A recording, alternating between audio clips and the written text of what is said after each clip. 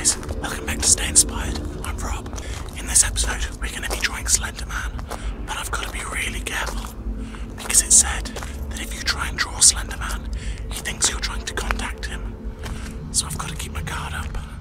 Anyway, here's how it went. To start off this picture of Slender Man, I used a template of 6 new templates just to rough out some ideas and sketch in some designs that took roughly 20 minutes a piece to do. So it was quite a refined process of trying to find a detailed depiction of the final image I wanted to go for.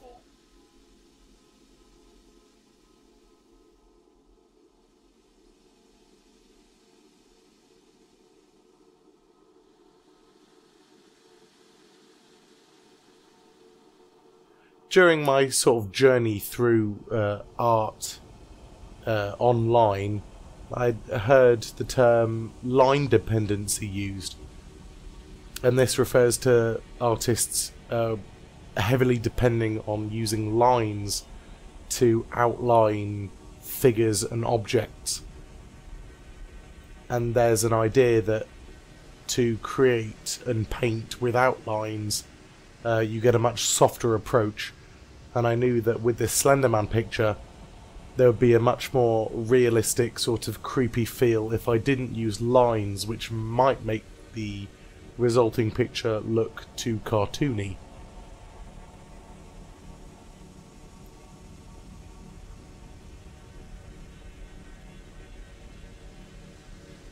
All pictures of Slender Man originate in the woods, so I knew that the woods was probably where I was going to end up going with the final picture. But I also wanted to incorporate a little girl, because Slender Man by nature takes children, and I wanted to again incorporate that into the final design somehow. So by the time it came to creating the final image, I started off actually by designing the trees first. Again, without using lines, just painting in with colours actually. Much the same way I have with the Oogie Boogies or the Charizards.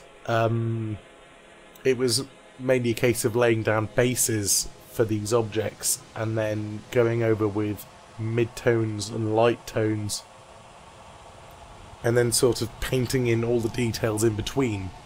With the trees, this actually came out really nicely. And gave it that sort of texture that you might find on bark and organic objects.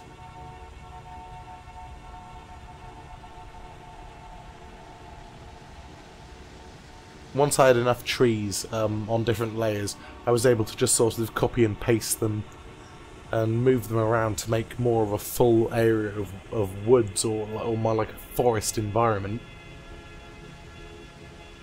And another technique that I also carried over was to create my own brush of just a simple leaf, and then turning that into a brush and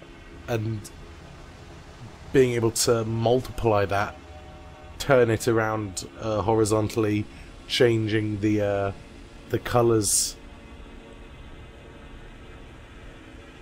and the lights and darks of it, so that when I painted with them as a brush, it created this sort of canopy that seemed random and not too linear.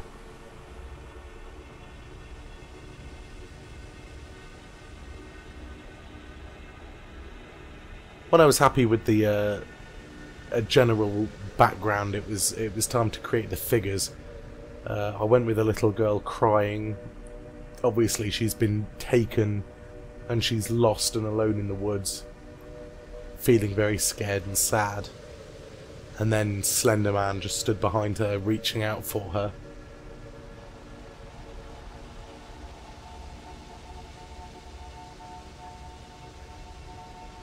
I tried to make all these characters sort of as soft as I could make them, but also as detailed as maybe they needed to be.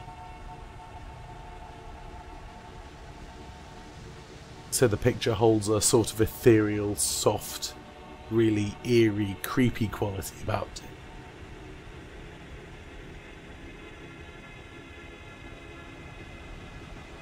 Then it was just a case of adding the final elements like his tentacles and the light beams through the trees, again to add a slightly supernatural feel, and I was really happy with the end result.